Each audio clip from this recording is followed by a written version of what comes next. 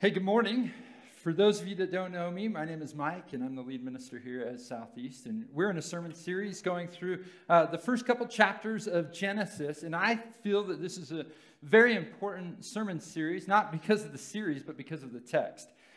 Because I believe that as the Israelites were being brought into the promised land, they were in slavery for 400 years in Egypt, and they cried out to God, and God heard their cries, and he freed them, he rescued them. And so as they're moving into the promised land, God gives them Moses, the prophet, Moses, and he gives them the Ten Commandments and the law and all this stuff, and Genesis is part of that.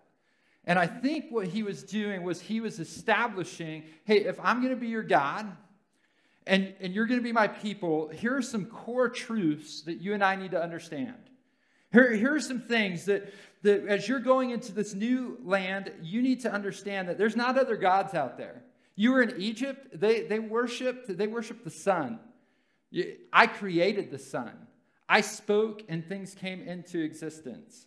And I feel that whenever we kind of get off path in our own lives, I think that it's helpful for us to kind of come back to these core truths.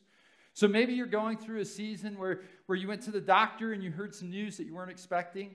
I think it's good to kind of step back and get into the foundational things that you and I believe if we believe that, if we believe in this. I think that if you're having difficulty in your marriage, I think it's good to stop and pause and just kind of back up and breathe and look at these core truths. I think whatever season that you are in, it's good to just pause and look at these things. And so the first week we looked at creation, and creation was this moment where God spoke and things came into existence. And we see a couple truths out of it. So one is that God is utterly other than us. You and I are not God. He is God. And another thing is that the Spirit hovers over creation. And I believe that this is why, as we head into the fall and the stormy weather that I love, I don't know, we're getting into chilly season, which is fantastic. But I believe that when you're up there on the slopes and you're coming down the mountain and you feel that presence, I think that's him. I think that's him. And I also think that God still works through his word. And so there's this chaos that we recognize in creation, that God spoke. So God brings chaos to order. And then we looked and we said that God created this thing, and we are supposed to be stewards over it. That you and I are partakers with him in creation. Like, this is pretty amazing that he didn't just create, walk away. He said, no, he wants to do life with us. And we looked and we thought, we saw some things that if you and I are going to be fulfilled in our work, in our vocation, as we're stewarding over, there's ways that God works in us. One is that he has created you to do something. You're wired to do things. And I'm wired to do things, that you are uniquely gifted in certain ways. And the other thing is that it needs to be for community. It needs not just be for you, it needs to be for community. And so we look at that, and then last week we looked at this one, and this one is a big one, because I don't think that we realize this, is that when God created and he put Adam in the garden, like, everything was perfect. I mean, there was no sin. He had the best food. He had the best, it was just magnificent. It was the garden. It was Eden. And yet there was something lacking. And when you look at this relationship of creation between God, the Spirit, and Jesus, the Trinity, 3 in 1, he sees this. We see him kind of expanding that circle to include you and me. But what's amazing about it is he looks at Adam and he says, hey, you're not complete. You're not complete. And he creates woman and he says helper. And I just want to tell you that helper word is used of the Holy Spirit. So that's not to diminish, but that is actually to elevate women in our culture. And oftentimes that gets forgotten. And the reason that he did it is because we were intended to have relationship. You and I, we were made for relationship. So here's the problem. Here's the problem. You look around and you're like, well, this is fantastic, but I don't see it. I mean, I look at creation, and it doesn't look good to me. I mean, we have hurricanes coming off the coast of Florida. We have earthquakes across the world. We have, this global warming thing. We just don't see it. Like, you're telling me that creation is good, Mike, but look at all of this. And on top of that, you look at vocation and you look at these things, and it's like, I see people taking advantage of other people. I go into another part of the world and they're making 10 cents a day, and I'm over here. Like, how do you reconcile that, Mike? How do you reconcile that, as we're supposed to be stewarding creation, that I don't see a lot of stewardship going on. I see a lot of people taking advantage of other people. And that lends itself right into the next one, because when I look at relationships, I just see brokenness all around. I see husbands and wives not communicating. I see all these different things, I'm going through a divorce, or going through, some sort of things where kids don't talk to the parents. Like, Mike, you're telling me that all this stuff was good, and I look around and I don't see it. I see the brokenness in this world. I see the brokenness in our communities, and I see the brokenness in relationships. So tell me what happened. Because sometimes that gets so dark that it's palpable. You can taste it. And not only taste it, that I think that if we're honest and we look at this and we go, yes, I want that. I want that. I want that. I look at that moment and we say, yes, I want healthy relationship. I want to say that creation is good. And yet it goes deeper than that, Mike, because I find that my own desires are contrary to what I see as good. My own desires are broken. It's not just that we live in a broken world and that people are broken around us and that I've done some things I shouldn't have and I don't do the things that I should have. It runs deeper in my soul than simply we live in a broken world. It's that I see the goodness that God describes, and I want to say that I want that all of the time, but I don't. I don't.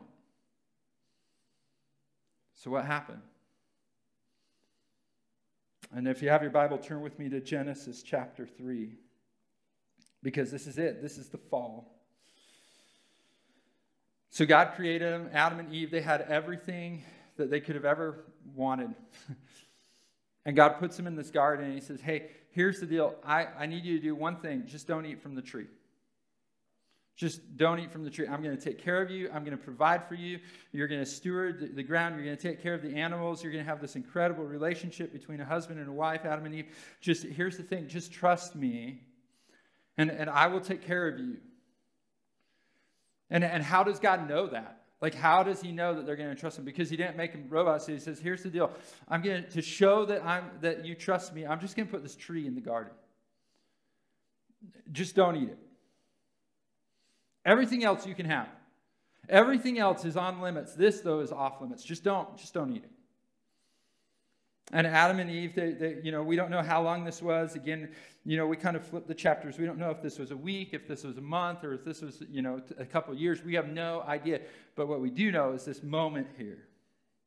And in Genesis chapter 3, verse 1, it says this: now the serpent was more crafty than any of the beasts of the field that the Lord God had made.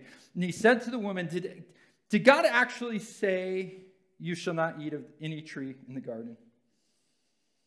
And when the woman said to the serpent, we may eat of the fruit of the trees in the garden, but God said, you shall not eat of the fruit of the tree that is in the midst of the garden, neither shall you touch it, lest you die.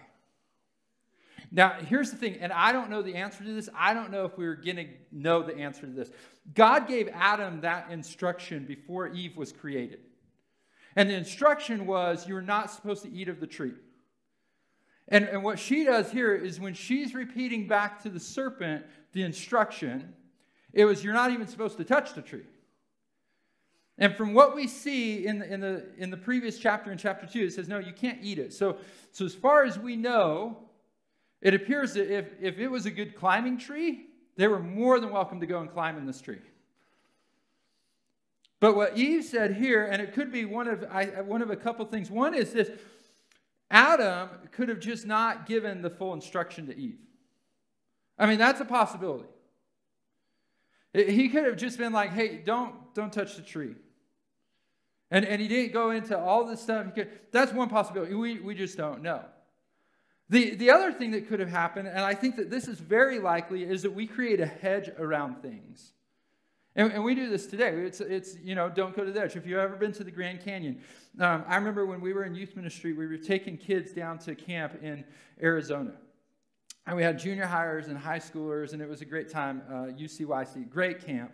And we would go down there, and one year we thought, you know what, let's stop and take the kids to the Grand Canyon.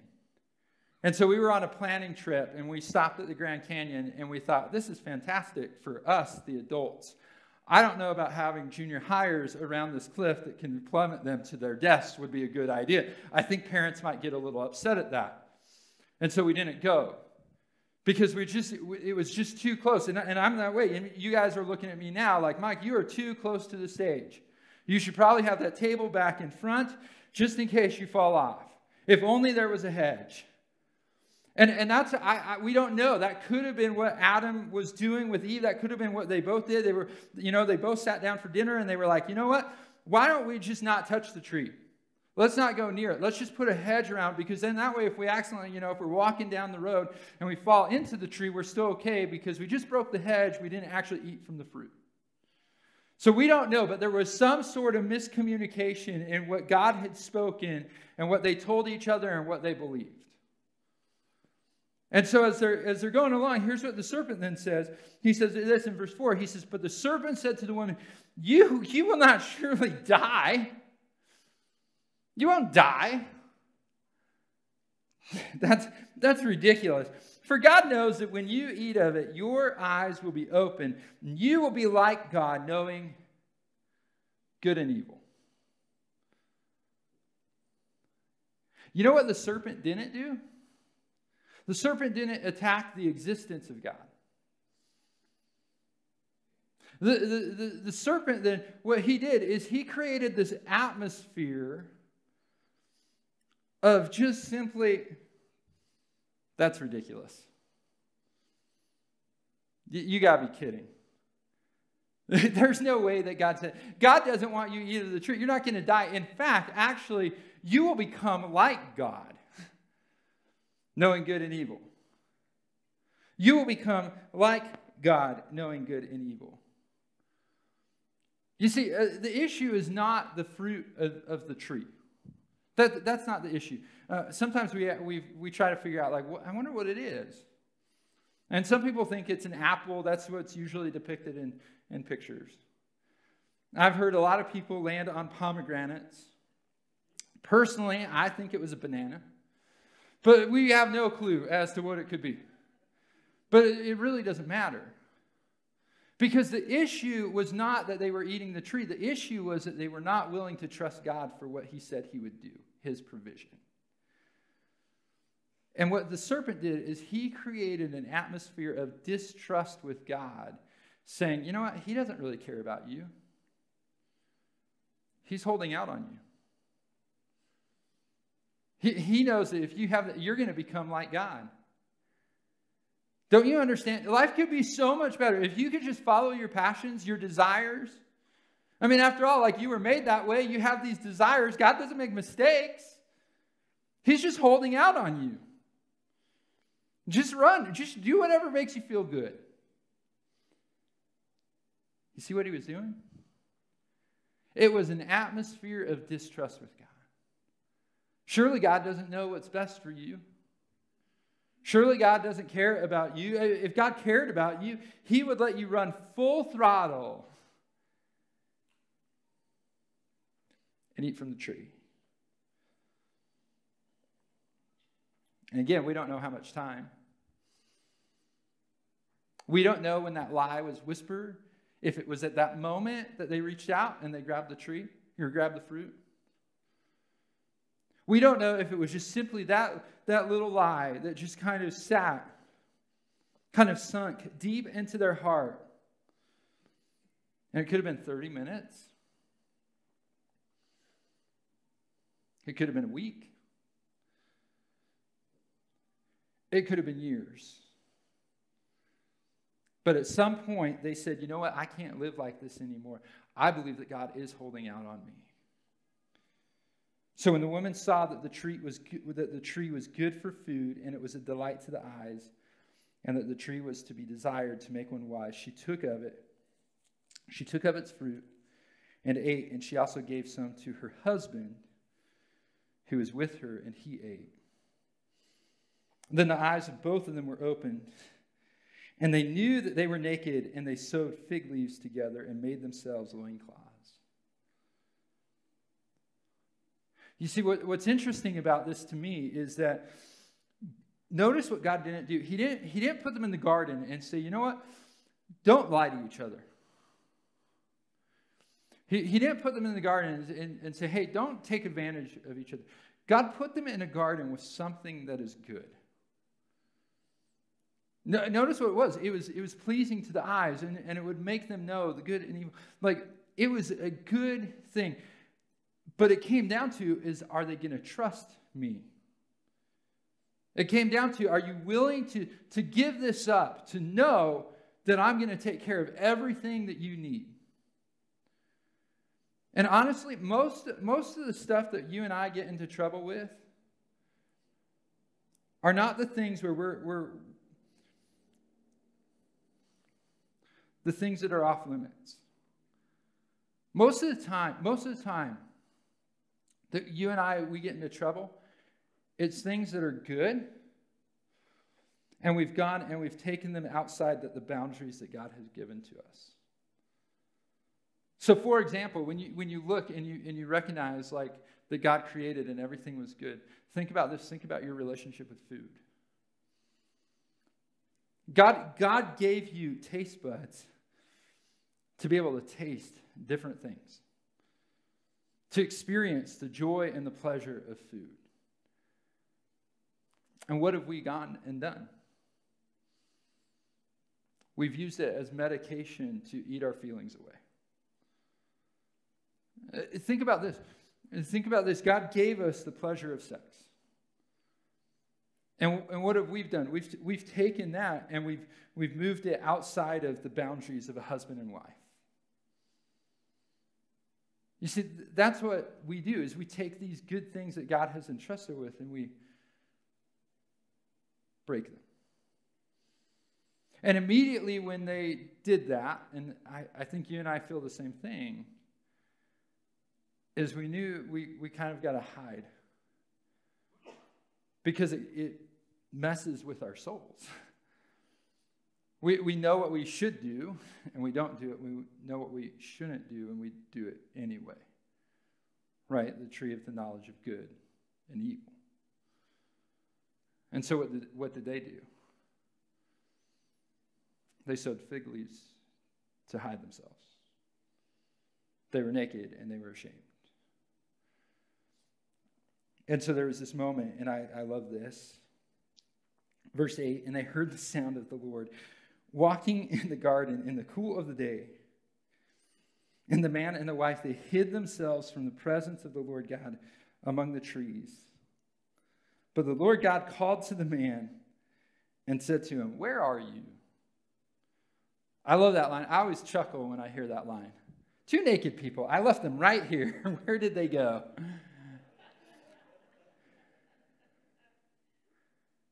God knew. But God searched him out. And I love that. Because wherever you are on your spiritual journey, I promise you that God is looking for you and seeking you and giving you an opportunity, just as he gave Adam and Eve an opportunity to come to him and to confess.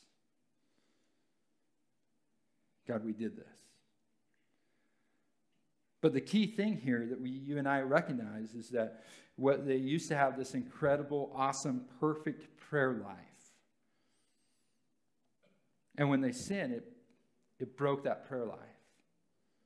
To the point now where they said, you know what? I don't want to be with him. He's going to be ashamed of me. He's going to... Gosh, can you imagine what God would say? And we see this deep thing that runs through Adam and Eve is that when they sinned, when they said, God, I'm not going to trust you, it broke their relationship with him. But it goes deeper than that. Look at what happens in verse 10. And he said, I heard the sound of you. This is Adam. And he said, I heard the sound of you in the garden, and I was afraid because I was naked, and I hid myself. He said, who told you that you were naked? Have you eaten of the tree of which I commanded you not to eat? So he's hiding. He said, hey, we ate of the tree. Who did this? The man said, the woman whom you gave to me to be with me, she gave me the fruit of the tree, and I ate.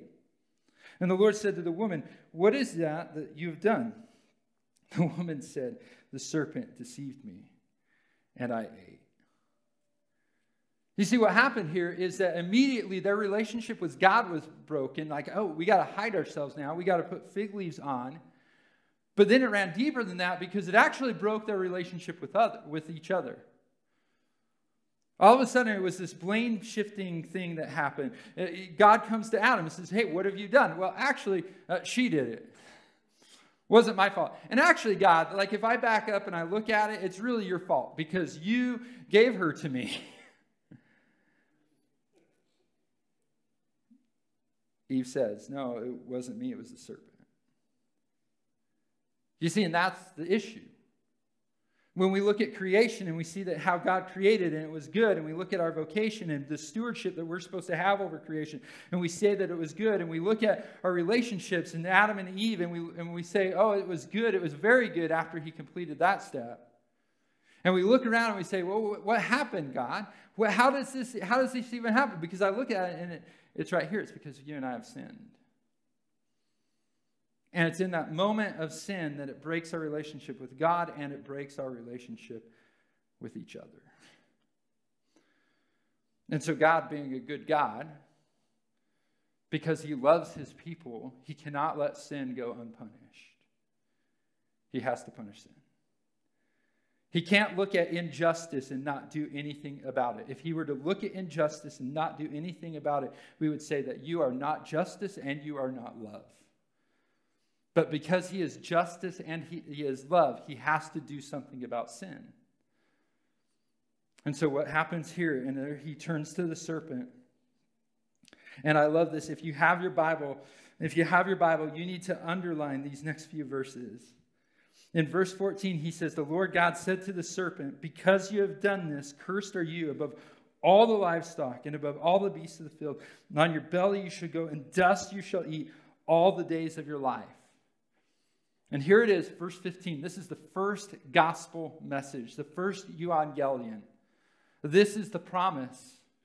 Look at what he says. He says this, I will put enmity between you and the woman. He's looking at the serpent and he's saying, look, I'm going to put enmity between you and the woman. There's going to be strife between you and her, and between your offspring and her offspring. There's going to be this enmity between the two of you. There's going to be this battle. There's going to be this strife. There's going to be this tension. But ultimately what's going to happen is this. And her offspring, he shall bruise your head, and you shall bruise his heel. And that word is actually crush. You're actually going to crush his heel. So she's going to have a child. She's going to have an offspring. And it's going to look like you're going to win. You're going to crush his heel. But ultimately, he's going to crush your head. He's going to destroy you. Now, you and I, we know the answer to the story, right? Like, this is the story of the Bible. It's this promise. And if you want to know like the story of the Bible, you just follow this promise along. You watch this promise turn into a family, Abraham, Isaac, and Jacob. That's the rest of Genesis. We watch it turn into a nation, the nation of Israel. We watch it culminate in Christ, and then Christ inaugurates his kingdom. When you and I surrender our lives to Christ and say, hey, yes, Lord, I need a Savior. Yes, Lord, I am a sinner. Yes, Lord, I need to accept your forgiveness. You and I are born into that family through that seed. We're part of that promise. But she didn't know that. She just knew at some point she's going to have a child. And ultimately that child is going to destroy Satan. It's going to destroy the serpent. That's the promise. Satan knows that there's going to be this tension between him and Eve. There's this tension, at first when the serpent came to Eve, she was willing to listen. I don't think she's willing to listen anymore. And then we see generation after generation after generation, there's this spiritual battle going on. You feel it in your homes, you feel it in your offices, you feel it in our country. You and I, that spiritual battle is palpable. We can taste it, we can feel it. But ultimately, this spiritual battle is going to culminate with the death and destruction of Satan and death. And then he goes on and he turns from the serpent and he looks at Eve. To the woman he said, I will surely multiply your pain in childbearing. In pain you shall bring forth children. I'm not going to comment. It's just wise for me not to. But look at what she says here. Look at what he says here. Your desire shall be contrary to your husband, but he shall rule over you. All of a sudden, that relationship is broken. That helper, that equal status, that desire to be husband and wife, there's something that happens in our relationship. And that word desire is actually used 2 other times in Scripture. Once in the Song of Solomon, but it seems to have a different context. The other time it's used in just the next chapter, which we'll talk about next week, is when Cain kills Abel. So this is your desire will be for your husband. When God is talking to Cain and he said, your desire for sin is when you killed Abel. Husbands, this is why your wife wants to kill you all the time. It's right there. But men, you and I aren't off the hook. Because we have this upside down relationship with husband and wife, and it's not working. It never works. It's just kind of broken, and instead of being this incredible relationship that God intended in the beginning, it becomes kind of this other thing. But then he looks at Adam. And when he looks at Adam, this is what he says. And to Adam he said, because you have listened to the voice of your wife and have eaten of the tree of which I commanded you, you shall not eat of it. Cursed is the ground because of you. In pain you shall eat of it all the days of your life. Thorns and thistles it shall bring forth for you, and you shall eat the plants of the field. By the sweat of your face you shall eat bread, till you return to the ground, for out of it you were taken, for you are dust, into dust you shall return. All of a sudden now, this creation that they were supposed to be stewarding is now not going to be easy for them. Now it's not going to produce as God had intended to. Now it's going to be by the sweat of his brow that he needs to work the ground. The other day, you guys know that Jamie's getting better. I am not very good at plants. I spent a couple hours weeding our garden the other day. And the whole time I'm just thinking, come on, Adam. Seriously. People, and you know this, people spend thousands of dollars to manicure their lawns.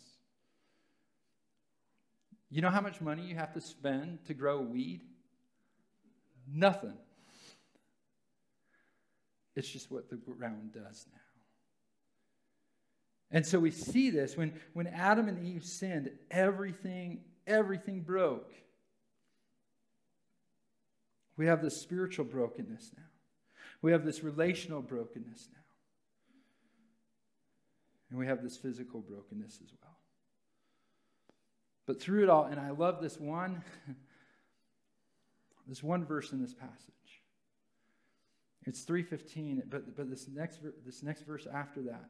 Look at what it says. We have that promise in 3:15, but look at this. In verse 20, look at how powerful this is. The man called his wife's name Eve because she was the mother of all living. What a statement of faith. In that moment that they sinned, that they looked at God and they looked at the tree, they looked at God, they had the conversation with the serpent, and they said, God, we don't trust you. we think you're holding out on us. We think that we could become like you. We have all this stuff, and they ate, and obviously their whole world came crashing down.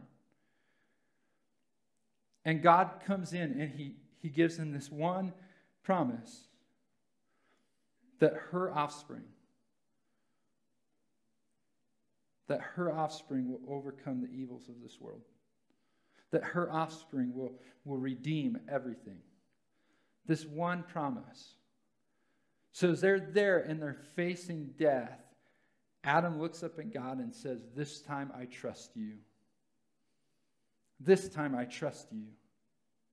And he looks at Eve, and he says, "I'm going to call you living." Not because of what you and I have done, but because of the promise that God is going to work in and through you. What a statement of faith. What a reversal. And I think that happens with all of us.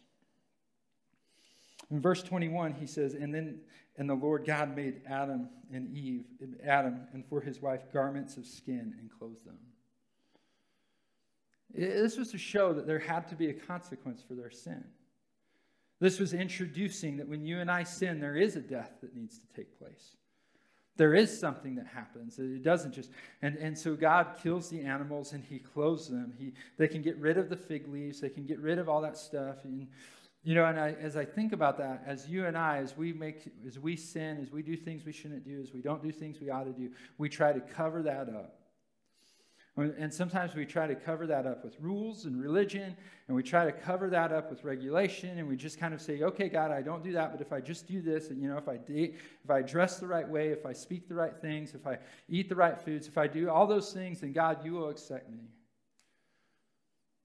And it's kind of like the fig leaves that we put on ourselves. We just try to cover ourselves up with religion.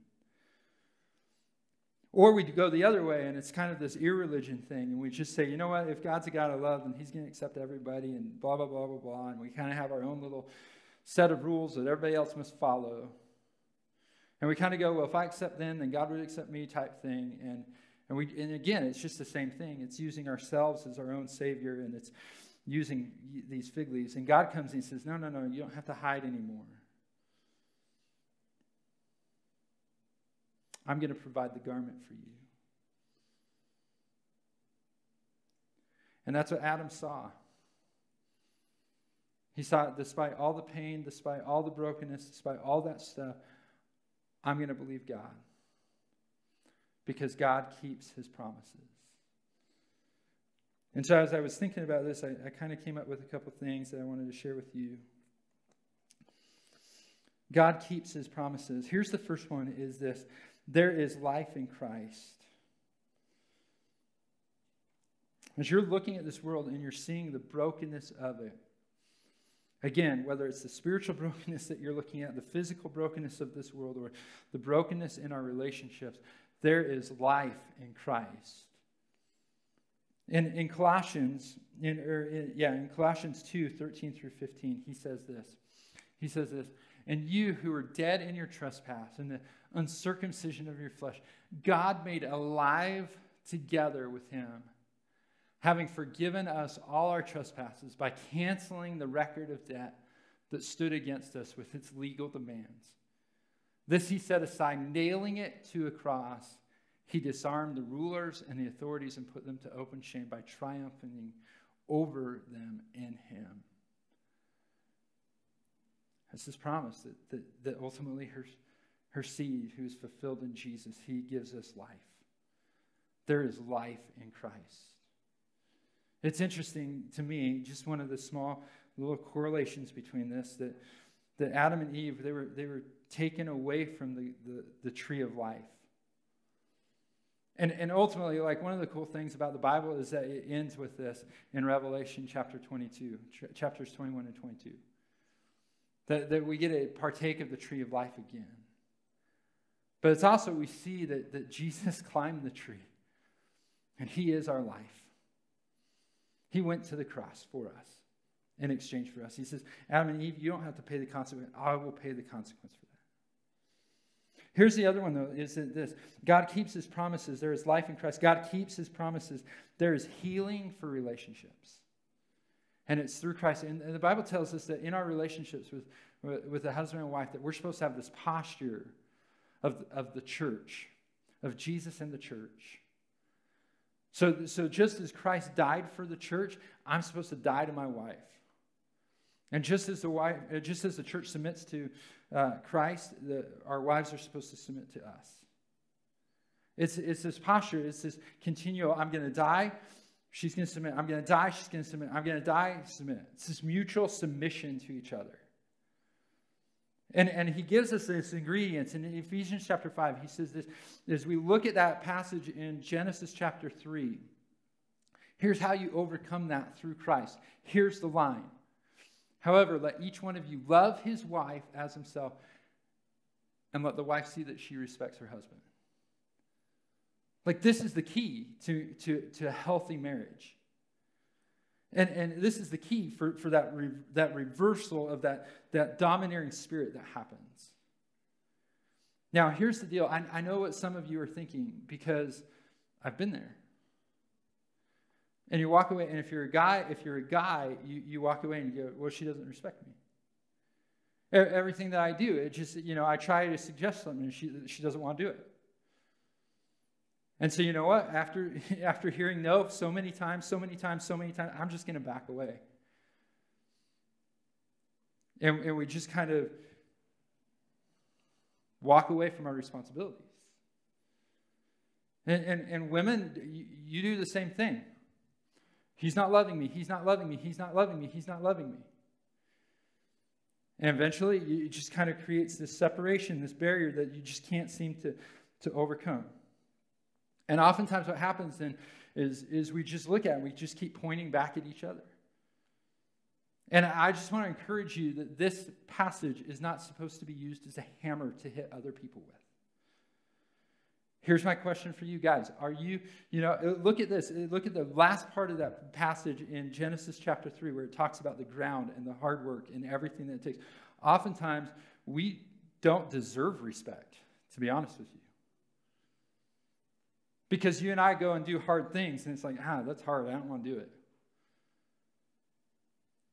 So the question that I would ask you, if you're a man and you're in that relationship and you're like, my wife is not respecting me, here's my first question to you. Are you doing things that are respectable? I mean, are you sitting on the couch, sleeping away the day, and staying up all night playing video games and looking at porn? I don't blame her for not respecting you. It should be a mirror. As we look at this passage, it should be like, am I doing things in such a way that my wife cannot help but respect me just because of the way that I'm living my life? And for the woman, it's the same question. It's not a hammer, it's a mirror. Do I make my husband, is it easy for him to love me? Or do I make it difficult? Now, I know there's some of you that are in here and you're just like, man, that's great for husbands and wives. And, I've been through divorce, or I'm not married yet and I've gone through that. Here it is in another way. Another passage says this. Look at this passage in Philippians 2, 3-4. Do nothing from selfish ambition or conceit, but in humility count others more significant than yourselves. Let each of you look not only to his own interests, but also to the interests of others. You say, I'm single. Great, here's a passage for you. Now here's the thing. I'm here to tell you, I think I'm pretty good at serving other people, in my humble but accurate opinion.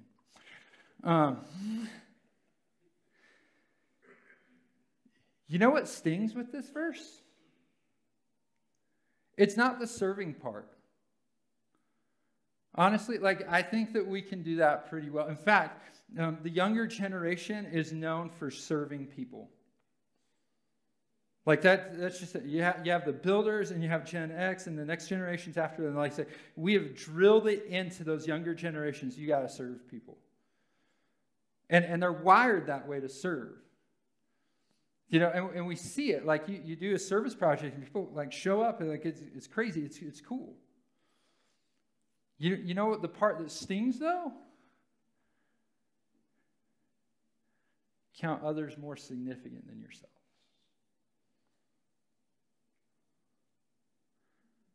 That's the hard part. Because oftentimes when we serve other people, we look at it and we say, hey, I'm serving you. How good am I? And rather than taking a posture of humility, we take a posture of pride.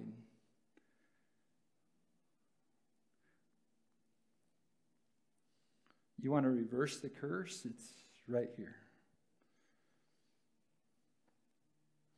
Here's another one, though. God keeps his promise. Everybody is invited. 1 Corinthians 6, 9 through 11. I love this passage. I'll tell you what. In the Bible, in the New Testament, there are Paul, Peter, James, they kind of all go through these lists. And they're all kind of unique. So we know it's not like exhaustive, but it's just, he's saying a point. And his point was in this moment of everybody is invited, he's saying, look, remember, you surrendered your life to Christ. These are the things that you used to do. And these are the things that you are now in Christ. And I love this passage for one particular line. Look at this. In 1 Corinthians 6, 9 through 11, it says this. Go back. Then I saw a new heaven. No, right there. Or do you not know that the unrighteous will not inherit the kingdom of God? Do not be deceived. Neither the sexually immoral, nor idolaters, nor adulterers, nor men who practice homosexuality, nor thieves, nor greedy, nor drunkards, nor revilers, nor swindlers will inherit the kingdom of God. There's another place where it talks about, and such things. So this list is not exhaustive.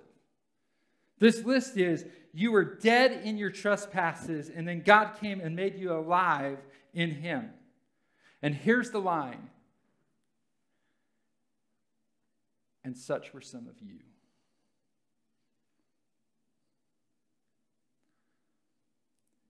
And such were some of you.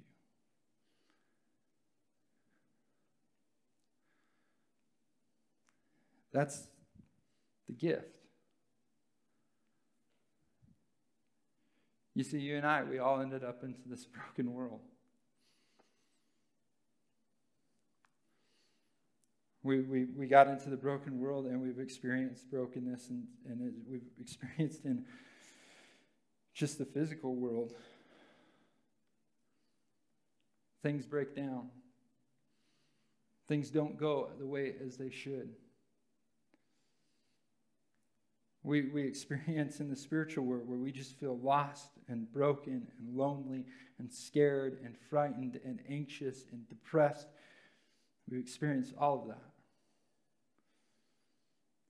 And all of that causes us to do things. They're not taking responsibility for ourselves, but we listen to those voices, we listen to those things, and we move and we start moving in a direction that is contrary to God. But then Jesus comes in. He says, as such were some of you. As such were some of you. And he looks at it and he says, but you were washed. You were sanctified. And you were justified in the name of the Lord Jesus Christ and by the Spirit of our God. In other words, you were living as the world lives. But now you've been saved. Now you've been redeemed. Now you have been made alive in Christ.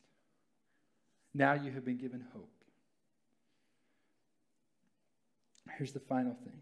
Because you know what? I just get tired sometimes. And I don't know, maybe you get tired too. Is that you just start looking out at things and it's just you're tired because, again, you get to this point where it's like, I know what is good. I know what God has for me. I know these things, and I want to step in line with the gospel, but I am so tired of wrestling with my flesh. Has anybody ever felt that? Those moments where you come to worship and you sing songs and you look around and you see other people singing songs declaring that Christ is Lord, abiding in Him, as we sang this morning. You see those things and it's like, yes, Lord, everything about it. And you open up Scripture and you look at it, and it's like this amazing thing where it's like, it speaks to your soul, just some of the Psalms you pull out. And it's your steadfast love, O Lord, extends to the heavens, your faithfulness to the clouds. Your righteousness is like the mountains of God. Your judgments are like the great deep. Man and beast, you save, O Lord. And we cry out and we cling to that. And then in moments of weakness, you go out and you're driving down the highway and you flip somebody off. You go home after a long day of work and your kids say the wrong thing and you just go off on them. The temper wells up. You're surrendering to Him, and then you find out tragically that one of your friends has passed away in a car accident. I think that we can hold on to these things, that Jesus gives life, that God keeps His promises, Jesus gives life, and we can hold on to that. We can hold on to that. Jesus is the restorer of relationships. We can hold on to that. We can hold on to that everybody's invited. But I also think that we have to hold on to this at some point. Death will be no more, because God keeps His promises. Then I saw a new heaven and a new earth. For the first heaven and the first earth had passed away, and the sea was no more. Revelation, one of the pictures that we get is the sea. And the sea is the mass of people. It's the confusion, it's the darkness, it's the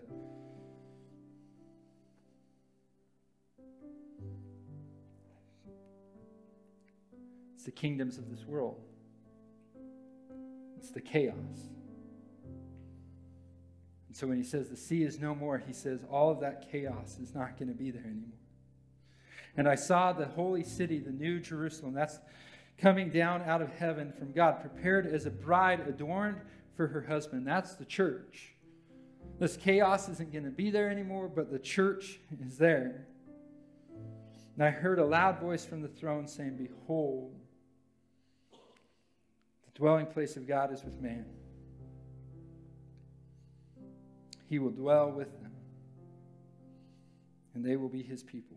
And God Himself will be with them as their God, and He will wipe away every tear from their eyes, and death shall be no more. Neither shall there be mourning, nor crying, nor pain any more, for the former things have passed away." God keeps His promises.